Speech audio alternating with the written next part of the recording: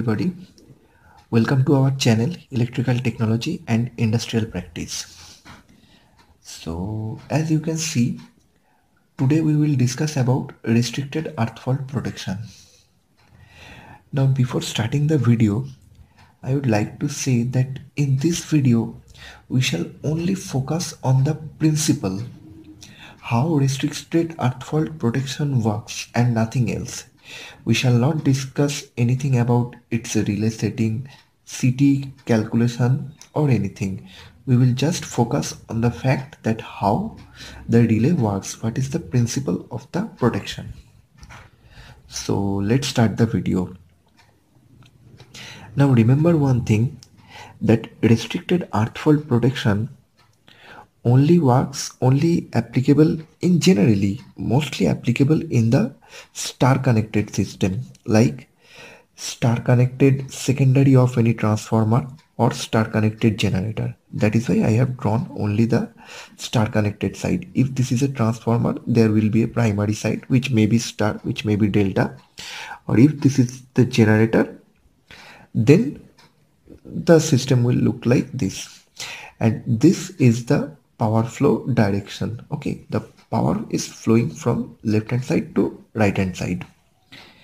Now see, to execute a successful restricted earth fault protection, you need 4 number of cities. These cities are called line city. Okay, these cities are called line city, and this city is called neutral city or N city. Now, what are the function of this city? As the name suggests, it is restricted earth fault. That is, it restrict the detection of fault within a specific range, a specific zone. This is basically zone specific indicator. That means this system will work only if the earth fault has occurred into some specific zone and not for the zone outside of the selection. Okay, so this protection is widely used to determine the earth fault inside of a machine, inside of a transformer or inside of a generator. Say if this is your transformer or generator and these are your terminal. Okay, so if you connect these 3 cities as I shown and neutral city here, then this will only detect earth fault inside the generator or transformer. Let's see how it will happen. Okay, these line cities are residually connected, and the NCT neutral city is connected parallelly with the line city, and where these 2 cities are connected together, there the 64R or the restricted earth fault relay is connected with a series stabilizing resistor.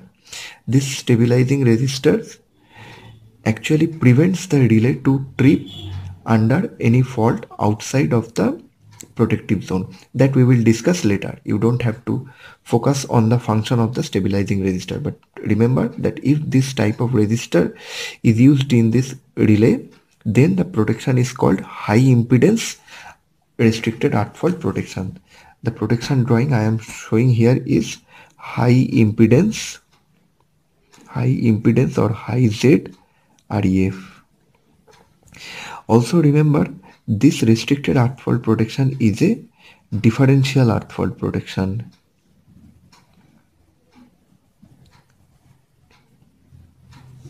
Differential earth fault protection. So it will work on the principle of the current difference between 2 cities. Let us see how the protection will work. Suppose you have a fault occurred at this terminal. Here you have an earth fault. Then what will be the flow of earth fault current? Just see, the earth fault current will start from here. It will go to this point through this, and it will come from this point to the earth and will return to the source by the neutral, right? So see here, this city and this city, both this city will see the earth fault. Now focus on the polarity of the city connection. See how I have connected the city polarities. Here there is one city polarity and here is the another polarity. So for this city, the current is entering the city primary through the polarity point, and say we are saying, we can say that the current in the secondary will be in this direction.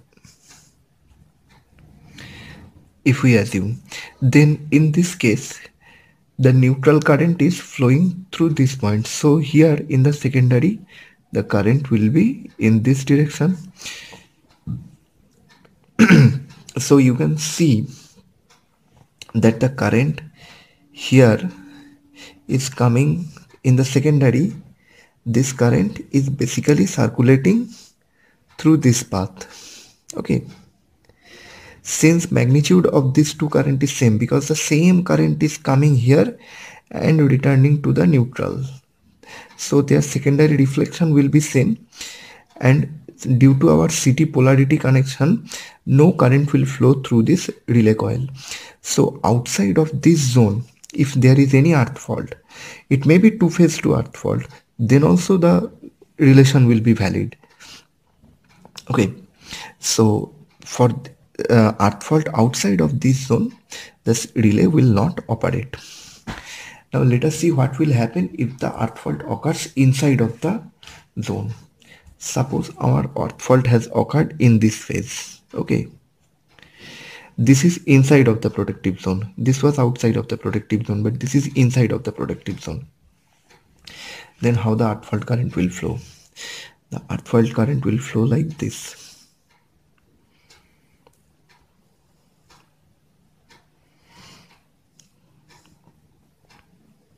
It will return back to the neutral, right?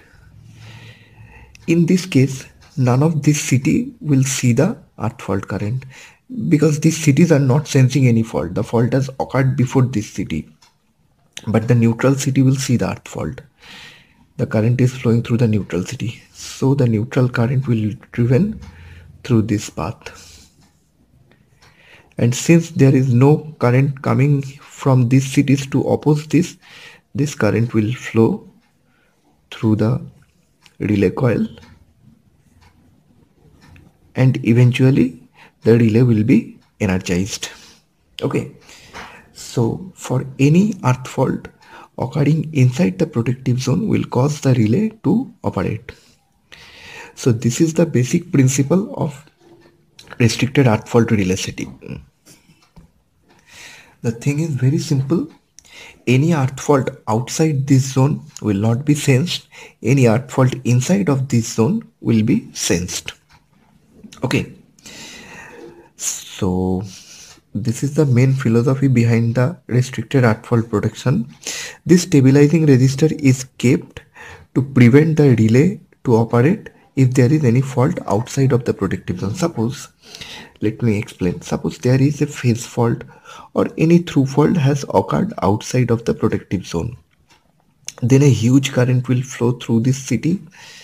Okay, now there will be a stabilizing voltage, a saturation voltage across these cities. There is formula to calculate the stabilizing voltage. I am not entering in these details. We will discuss those details in a next video, in our upcoming videos. So there will be a voltage across these cities if there is a high current passing through the primary of the cities.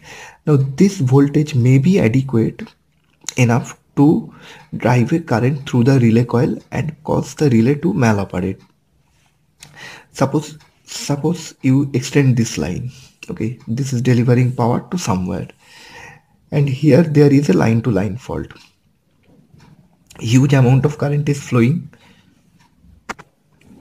Now this current caused the city to saturate and a voltage Vs accumulated across these cities. This voltage can drive a current through the relay coil, which may cause maloperation of the relay. So suppose the voltage accumulated across this city is Vs. You can calculate this Vs. It has its own formula. Okay, we will discuss it in our upcoming videos. Suppose the voltage is Vs and say your relay has been set to pick up for a current of I ampere. Okay, then value of this stabilizing resistor will be higher than Vs by I ampere, I ohm. Okay, this will be the value of stabilizing resistor. So if you connect a resistor of Rs here and apply the voltage Vs, then current will be Is. If Rs is higher than this calculated value, then the current will be lower than the set current of the relay. So for any fault outside of the relay, outside of the protective zone, the relay will not pick up. Okay, so this is how the stabilizing resistor is sized. It has direct relation with the setting of the relay. Okay, now there are also several calculations for a successful implementation of the restricted earth fault protection. You can check our blog website for the details, and I will further describe and show you all the calculations in our upcoming videos. So stay tuned to our channel. Hope you have enjoyed this video. Please like, share, comment and subscribe to our channel. Also please hit the bell icon to get the latest notifications.